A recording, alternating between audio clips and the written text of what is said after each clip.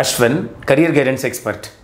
Tamil Nadu Engineering Admissions 2023க்கு மாணவர்களும் அவர்களது பெற்றோர்களும் ஆயத்தமாகி கொண்டிருக்கக்கூடிய இந்த சூழல்ல நம்மளுடைய TNEA வெப்சைட்ல லெஃப்ட் கார்னர்ல பாத்தீங்கன்னா அகாடமிக் பெர்ஃபார்மன்ஸ் அப்படினு சொல்லிட்டு ஒவ்வொரு கல்லூரியில மாணவர்கள் வந்து எத்தனை பேர் மொத்தம் பரீட்சை எழுதுனாங்க எத்தனை மாணவர்கள் வந்து பாஸ் பண்ணியிருக்காங்க எவ்வளவு பாஸ் பர்சன்டேஜ் இருக்கு அப்படிங்கறத வந்து அதுல தெளிவா போட்டுருந்தாங்க அதில இருந்து எடுத்து நம்ம அனாலிசிஸ் பண்ணி நம்ம மாணவர்களுக்கு சென்ற வருடம் 4 ரவுண்ட் முடிஞ்சதுக்கு அப்புறம் எவ்வளவு சீட் வந்து கம்ப்ளீட் ஆயிருந்தது அதாவது TNEA ல மாணவர்கள் எடுத்திருந்தாங்க அதே கல்லூரியில எவ்வளவு பாஸ் பர்சன்டேஜ் இருக்கு அப்படிங்கற ரெண்டு விஷயத்தையுமே வந்து எடுத்து நாம இந்த இடத்துல அனாலிசிஸ் பண்ணி நாம சொல்லி இருக்கோம் ஒரு இடத்துல பாத்தீங்கன்னா நிறைய சீட்ஸ் ஃபில் ஆயிருக்கும் 100 99 98 னு ஃபில் ஆயிருக்கும் கடைசில பார்த்தா பாஸ் பர்சன்டேஜ் நீங்க எடுத்து பார்க்கறப்போ அங்க படிக்கக்கூடிய மாணவர்கள் எத்தனை பேர் பாஸ் பண்றாங்க அப்படினு பார்க்கும் பொழுது 50% கூட இல்லாம இருக்கும் 50% இல்லை அப்படினு என்னன்னா மொத்தம் அந்த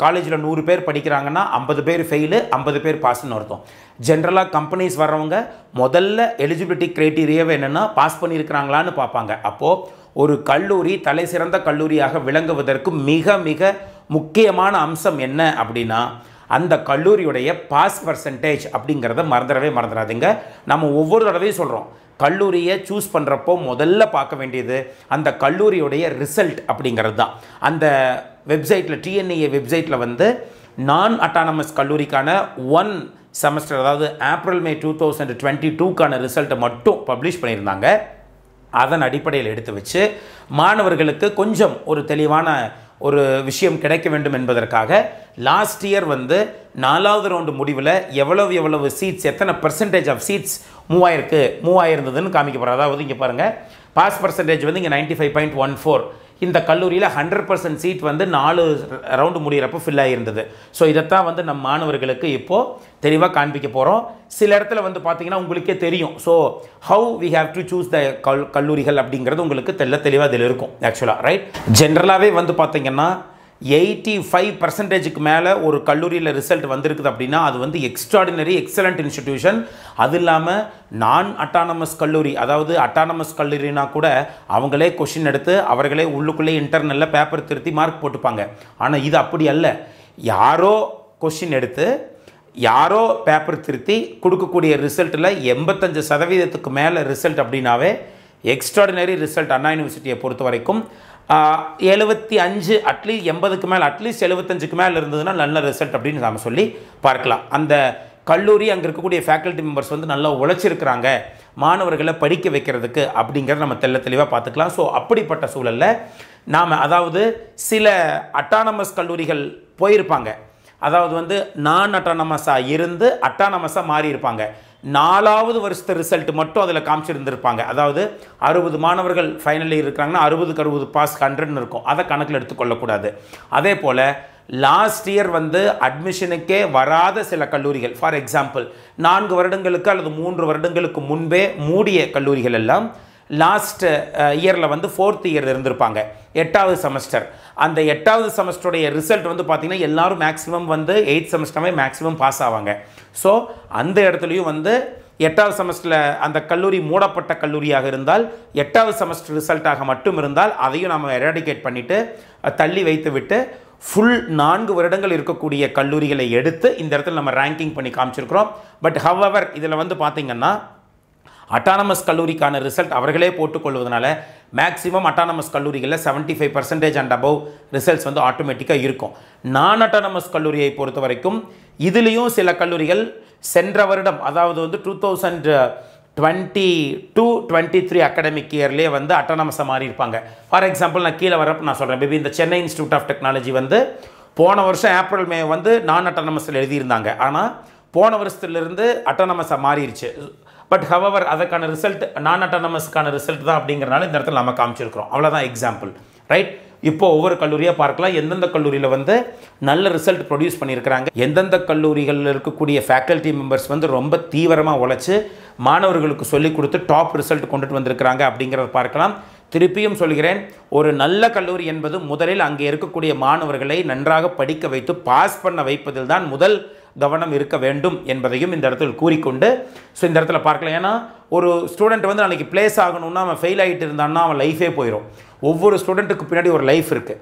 that is what very much important. எந்த கல்லூரியாக இருந்தாலும் அங்கே வரக்கூடிய மாணவர்களை எப்படியாவது படிக்க வைத்து பாஸ் பண்ண வைக்க வேண்டும் என்ற கங்கணம் கட்டி கொண்டு ஒர்க் பண்ணணும் அப்படிங்கிறது ரொம்ப இம்பார்ட்டண்ட். இதிலே நிறைய எக்ஸாம்பிள் இருக்குது. அதாவது ஆவரேஜ் கட் ஆஃப் நம்ம எடுத்து பார்க்கும் பொழுது சில கல்லூரிகள்லாம் வந்து பார்த்திங்கன்னா 103, 104 இருந்துச்சு. பட் அவர்களுடைய பாஸ் பர்சன்டேஜ் வந்து எக்ஸ்ட்ராடினரியாக இருக்குது. அப்போது அந்த கல்லூரிகள் எல்லாம் நன்றாக உழைக்கிறார்கள், உழைத்திருந்திருக்கிறார்கள், அதனால் அவர்கள் நல்ல ரேங்கில் வந்திருக்கிறாங்கிறத நம்ம காமிக்கணும் அப்படிங்கிறதுக்காக we have shown here. Rank number 1 பொறுத்த வரைக்கும் central electrochemical research institute Karaikudi, செக்ரின்னு சொல்லுவாங்க. இது மாணவனுடைய ப்ரொஃபரன்ஸில் டாப்பில் இருக்கக்கூடிய கல்லூரி. சிவகங்கையில் இருக்கக்கூடிய கல்லூரி வந்து பார்த்திங்கன்னா போன வருஷம் சீட் ஃபில் ஆனது வந்து 100%. அதாவது 4வது ரவுண்டர் முடிவில் சப்ளிமெண்ட்ரிக்கு முன்னாடி 100% சீட் ஃபில் ஆயிடுச்சு. அவங்களுடைய ஸ்டூடெண்ட்ஸ் படித்து பாஸ் பண்ணது 144 ஸ்டூடெண்ட்டில் 137 ஸ்டூடெண்ட் பாஸ் பண்ணி 95.14% ரிசல்ட் வச்சுருக்காங்க. அடுத்து வந்து பார்த்தீங்கன்னா Indian institute of handloom technology Salem 196 மாணவர்கள் இருக்கிறாங்க. 181 பேர் பாஸ் பண்ணி 92.35. இது ரெண்டுமே சென்ட்ரல் கவர்மெண்ட் கல்லூரி, அண்ணா பல்கலைக்கழகத்துக்கு கீழே இயங்கக்கூடிய கல்லூரி. மூன்றாவது இடத்தில் இருக்கக்கூடிய ரியல் கல்லூரி PSG institute of technology and applied research Coimbatore. 1226 மாணவர்கள் எழுதி 1126 மாணவர்கள் அவர்களுடைய பர்சன்டேஜ் ஆஃப் பாஸ் வந்து 91.84. TNEA போன வருஷம் 100% சீட் வந்து 4வது ரவுண்டு முடிவில் ஃபில் ஆயிருக்கு. அடுத்து வந்து பார்த்திங்கன்னா சென்னை இன்ஸ்டிடியூட் ஆஃப் டெக்னாலஜி. இந்த கல்லூரி போன வருஷத்துலேருந்து அட்டானமஸ் மாறிட்டாங்க. பட் அந்த கல்லூரியுடைய எண்ணிக்கை வந்து பார்த்திங்கன்னா 3015 மாணவர்கள் எழுதியிருக்கிறாங்க. பாஸ் வந்து பார்த்திங்கன்னா 2588. பர்சன்டேஜ் ஆஃப் பாஸ் வந்து 85.84. ஃபில்டு வந்து பார்த்திங்கன்னா 98.38. ஜென்ரலாகவே இந்த 2 காலேஜும், அதாவது பிஎஸ்ஜி ஐடெக்கும் சென்னை இன்ஸ்டிடியூட் ஆஃப் டெக்னாலஜியும் நீங்கள் எந்த academic pass percentage, academic performance எடுத்து பார்த்தாலும் கன்சிஸ்டண்ட்டாக இவங்க 2 பேரும் போட்டியிலே இருப்பாங்க. ஒன்றா சென்னை இன்ஸ்டியூட் மேலே இருக்கும், இல்லை பிஹெச் ஐடெக் கீழே இருக்கும், இல்லைனா பிஹெச் ஐடெக் மேலே இருக்கும், அல்லது சென்னை இன்ஸ்டியூட் கீழே இருக்கும். அடுத்தடுத்த இடத்துல கன்சிஸ்டண்ட்டாக ஸ்டூடெண்ட்ஸை வந்து படிக்க வச்சு ரிசல்ட் கொடுக்கக்கூடிய டாப் கல்லூரிகளின் வரிசையில் இந்த 2 கல்லூரி எப்பவுமே இருக்குது. So really hats off to them. இந்த 4 கல்லூரிகள் தான் 85% மேலே ரிசல்ட் கொடுத்த கல்லூரிகள் தமிழ்நாட்டை பொறுத்த வரைக்கும். அடுத்து வந்து பார்த்திங்கன்னா மதுரையில் இருக்கக்கூடிய Velammal college of engineering and technology 92% போன வருஷம் சீட் ஃபில் ஆயிருக்கு. 84.30 வந்து அவங்களுடைய ரிசல்ட்டு. இது பாருங்கள், really we must respect the faculty members who are working over here in அன்னை Meera college of engineering and technology Ranipet. Really இந்த அன்னை மீரா இன்ஜினியரிங் கல்லூரிகளில் இருக்கக்கூடிய ஃபேக்கல்டி மெம்பர்ஸ் வந்து really they have worked heart அப்படின்னே நம்ம சொல்லலாம்.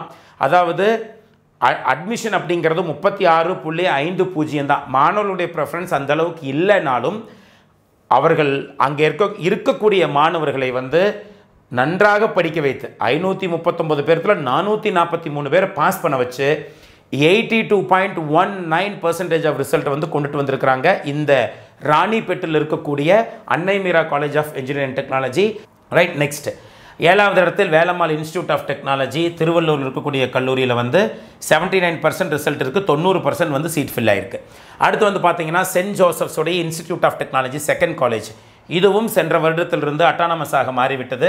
இங்கேயும் வந்து 2331 பேர் எழுதியிருக்கிறாங்க. 1826 பேர் பாஸ் பண்ணி 78% ரிசல்ட் இருக்குது.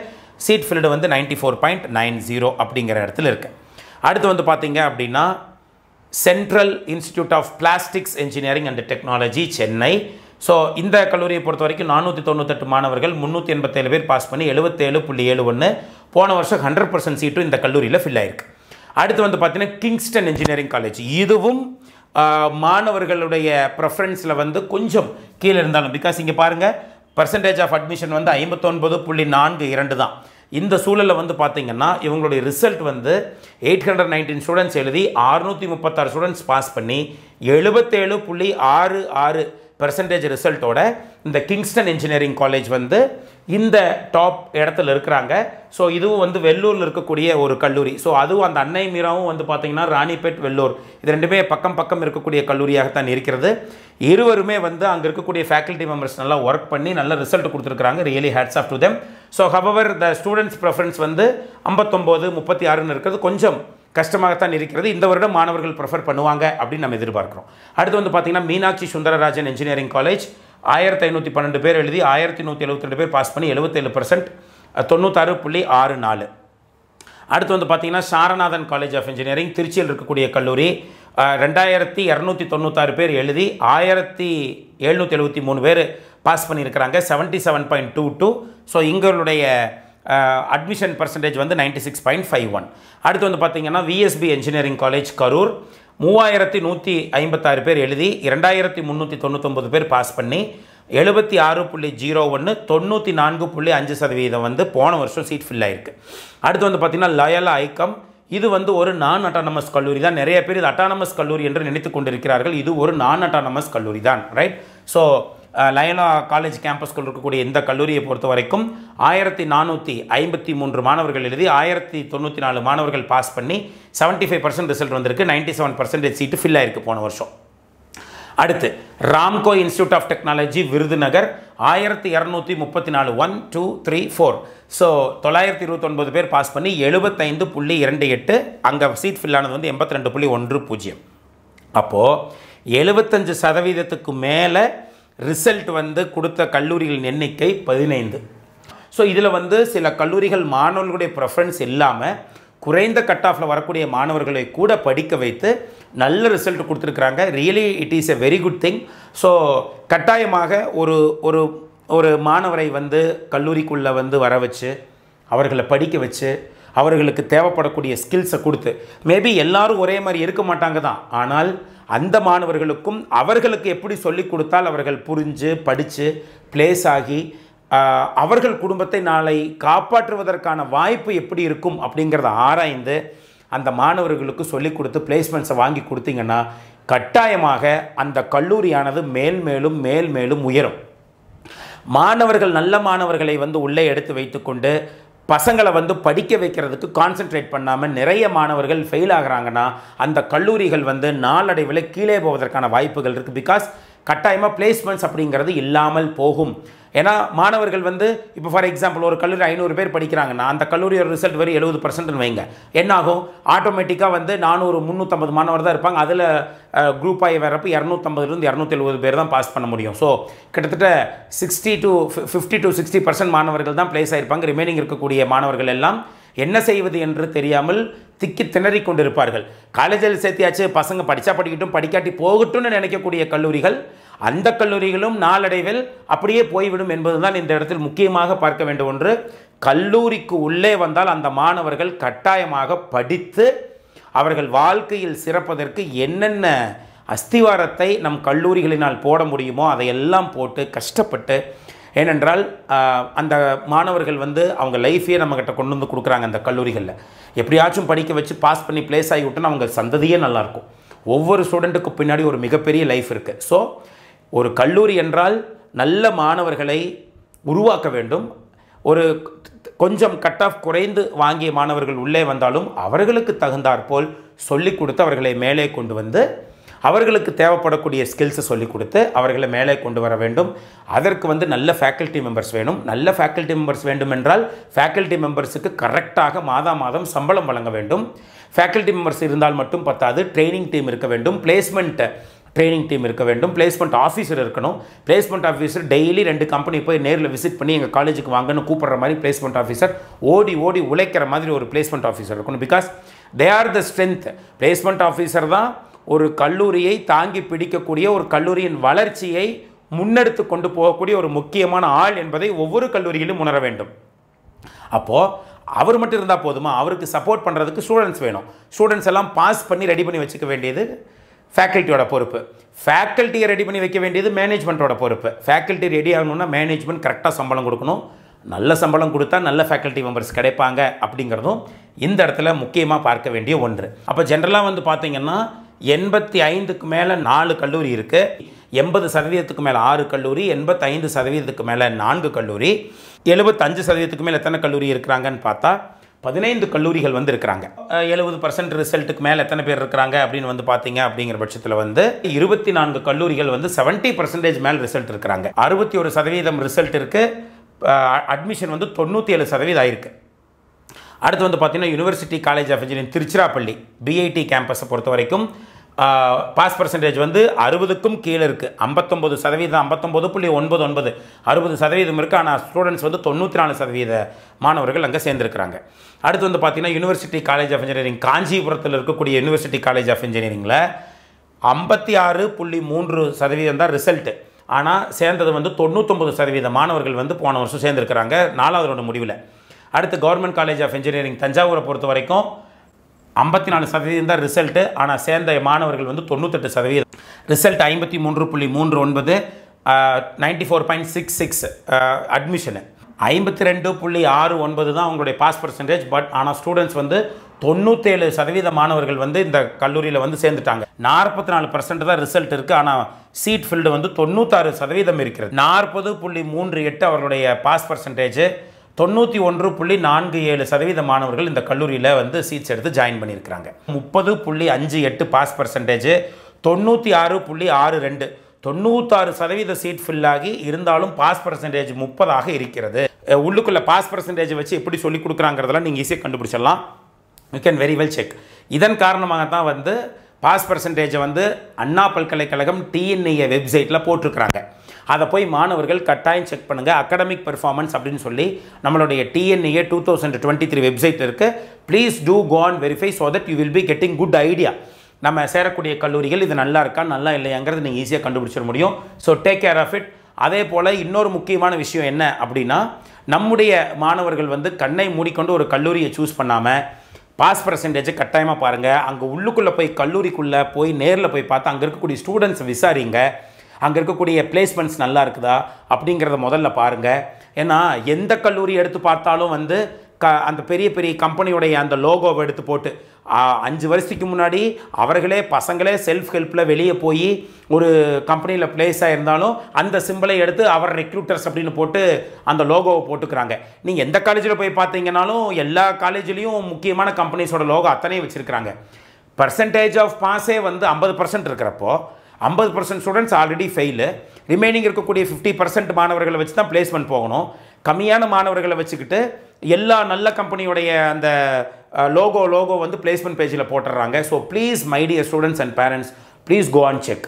அங்கே இருக்கக்கூடிய ஃபைனல் இயர் ஸ்டூடெண்ட்ஸுக்கிட்ட கேளுங்க, காலேஜ் எப்படி இருக்குது, வரலாமா வேண்டாமா, அந்த கல்லூரியுடைய ஸ்ட்ரென்த் எப்படி இருக்குது, final year, 3rd year, 2nd year, 1st year எல்லாத்தையும் செக் பண்ணுங்கள். கண்ணை மூடிக்கொண்டு ஒரு விஷயத்தை தேர்ந்தெடுத்து விடாதீர்கள். ஸோ இந்த இடத்துல பார்த்தோம், அதாவது நல்ல மாணவர்கள் வந்து அதிக மாணவர்கள் சேர்ந்த கல்லூரியில் கூட பாஸ் பர்சன்டேஜ் குறைவாக இருக்குதுங்கிறதையும் இந்த இடத்துல நம்ம பார்த்துருக்குறோம். ஸோ மாணவர்களுக்கு 1000 இருந்தாலும் உங்கள் குடும்பம் நாளை மேலே வர வேண்டும் என்பதால் மாணவர்கள் இதில் வந்து கொஞ்சம் தெளிவாக இருந்து நல்ல கல்லூரியை சூஸ் பண்ணணும் அப்படிங்கிறது எங்களுடைய முக்கியமான கருத்து. நம்மளுடைய TNEA 2023 வெப்சைட்டில் அகாடமிக் பெர்ஃபார்மன்ஸ்னு போட்டு தெளிவாக கொடுத்துருக்குறாங்க. நம்முடைய மாணவர்கள் போய் செக் பண்ணி தெளிவாக நீங்கள் தெரிஞ்சுக்கலாம். நெக்ஸ்ட் இன்னொரு முக்கியமான வீடியோவோட உங்களை வந்து நான் சந்திக்கிறேன். Until then, bye from Ashwin.